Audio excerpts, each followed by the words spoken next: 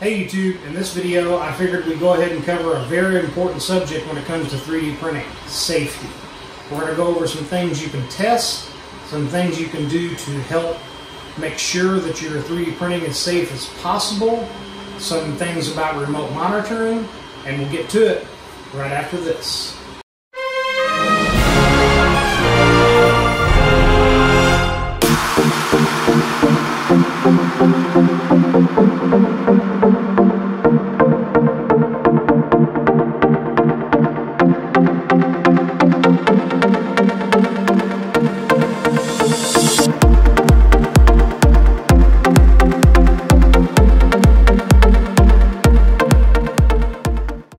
Okay guys, so what we're going to do right now is I'm going to show you how to do a thermal runaway test at home on your 3D printer.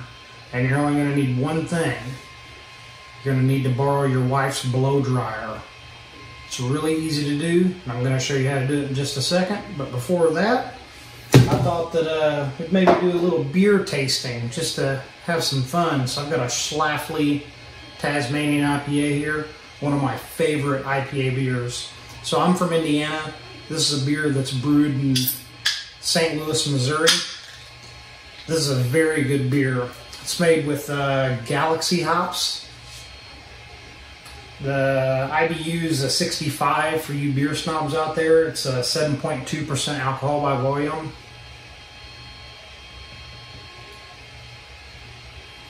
I do consider myself a beer snob. I love IPAs and craft beer.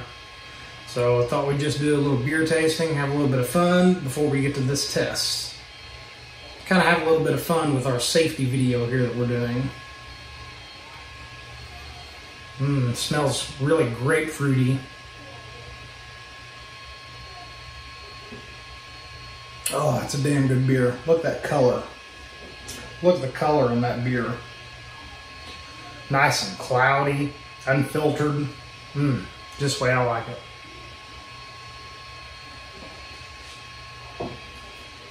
Alright, well, now we've had a sip of our adult beverage, let's get on this test. Okay guys, now that I'm set back up, what I have done is I have went ahead and removed the silicone sock from my extruder just to help make it easier for me to cool it down quick with the blow dryer. I've preheated my hot end to 200 degrees C. It's been sitting here warmed up for about 2 minutes now, and I'm doing the best I can to make sure my camera stays focused on the temperature display of the Ender 3 rather than focusing on the hot end, because I know this is where all the important stuff is going to take place. So I will edit down the volume of this blow dryer, but I'm going to do a quick test and show you guys how to test for thermal runaway on your 3D printer and or your Ender 3 Pro or Ender 3, you know, whatever have you 3D printer that you own. So here we go. You want to make sure and use the cold setting.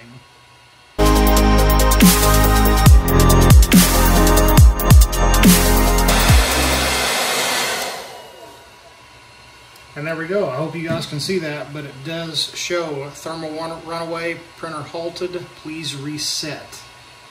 So it definitely did put my printer into thermal runaway, which is a safety feature for when you're not at home or you're not in the same room paying attention to your printer. Okay guys, so please bear with me. I do have my phone in handheld mode so that I can move about my room freely and show you guys a couple things I've done to help aid in safety of 3D printing. One of the first things that I did was I incorporated a Wi-Fi smart switch to my 3D printing. Now that is tied into a surge protector rather than just having it plugged into the wall. Now with this, I can kill the power from wherever I am, from my phone, my tablet, when I'm on the road, at work. I can shut power off to my machine if there was to be any issues that I can monitor via my Octoprint. So these little single board computers, they're about $50 on Amazon. If you set this up to run Octoprint, you're going to be able to do remote monitoring. So we'll go over remote monitoring a little bit later in the video and show you a couple things we can do that is something that will definitely help, because if you're able to look up what your printer is doing live, whether you're at home or on the go, and you see any issues, anything that could be going on with your 3D printer, you can go into the app or your Google Home or Alexa or whatever you have powering the smart devices in your home and kill the power to your Wi-Fi smart switch. The second most important thing that I've done, in my opinion, is I've added a smoke detector to the room. Every 6 months when I change my smoke detector batteries, this one gets changed. So that's just another little step in making sure that 3D printing is safe in my home for my family and my pets. Another thing that I have to help aid in safety, as well as helping with ABS and printing high temp filament, is an enclosure. So I mainly print PLA on this machine. I haven't even tried ABS on this machine yet, to be totally honest. I do plan on doing it here in the future just to see if it can do it. But I am getting a second printer that is going to be dedicated for ABS nylon high temp filaments, and I'm going to print inside of this enclosure. So nothing's 100%, nothing's guaranteed, but this enclosure is at least flame retardant and should help contain if any mishaps were to happen. Now in this setup, when I put my new printer in here, it will have a Raspberry Pi, it will have a camera, it will have remote monitoring, and it will still be plugged in to the same power strip that has my Wi-Fi smart switch on it. So if a problem does arise, I can go ahead and shut it down remotely from my phone, my tablet, or at work, or via the internet. And as I said, not only all of this, but the smoke detector in the room, that helps too. That is tremendously important, because 3D printing is fun. It's a great hobby. We all want to do it, but we also want to do it safe. You know, nobody wants to hear or see about somebody burnt their house down with a 3D printer because they didn't take a couple simple precautions to help make sure everything is safe.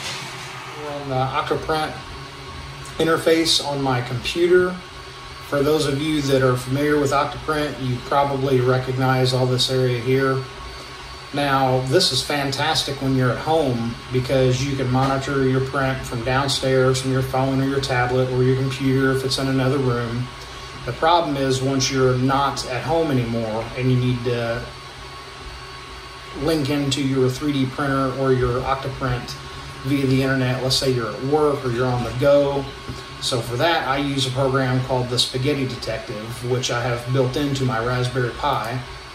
So from here, you can see that I have a pause and a cancel button. I also have the readings for the temperatures on my bed and my hot end. So this is very important for safety as well here. So not only will this save you money if you end up just printing a bed full of spaghetti, which we've all done, I can come in here and I can hit pause, I can cancel, I can monitor my temperatures from my phone when I'm at work, when I'm on the go. So I think that not only is this a handy tool in order to help you, keep an eye on your 3D printer while you're home, I think it also adds to the safety of your 3D printer. Now my camera here is very laggy, my feed. I'm running on the free version of Octoprint, on the Spaghetti Detective, which only allows you to stream at 1 frame per 10 seconds. If I go back here to my Octoprint, you can tell that, the camera feed is live, it's streaming live. It's real time what's actually happening. And if I go back into the Spaghetti Detective, you can see that it's just sending 1 image every 10 seconds, I believe it is. I do plan to upgrade in the future as soon as I get my second printer, because I think that this is very handy for me to get in here to pause, to cancel, to monitor my temperatures. And forbid anything did happen and my fire detector went off in my house, my smoke alarm that's in here in my 3D printing room, I can link in to the Spaghetti Detective. I can check, see what my temperatures are. If there's not an issue here, or I see a failure of some point, whether it's fire or an electrical issue, I can stop or cancel my print. I can pause my print. I can also go into my app from my smart switch and I can kill the power to everything. I also have Wise cameras throughout the house, and those are great because they have a feature in them that if they hear a smoke detector, they will actually send a push notification to your phone.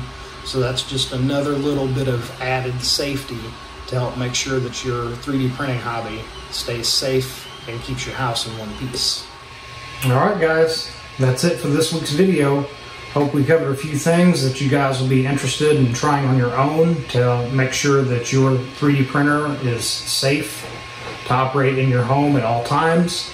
Hope you decide to take a couple of these safety features that I've showed you about. I'm going to take another drink of this good Tasmanian IPA from Schlafly. Oh man, that's good beer. Good light mouthfeel. Really hoppy.